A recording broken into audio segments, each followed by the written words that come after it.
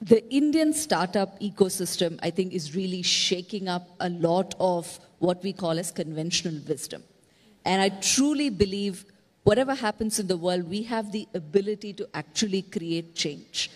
And, you know, while there are models that exist elsewhere, I do think in India, we can have the ability to influence. You look around this panel itself, right? I think what we are trying to do will create change in the ecosystem, and we've got to push for that, right? So along with my Freshworks role, we also have a collective called as Act for Women.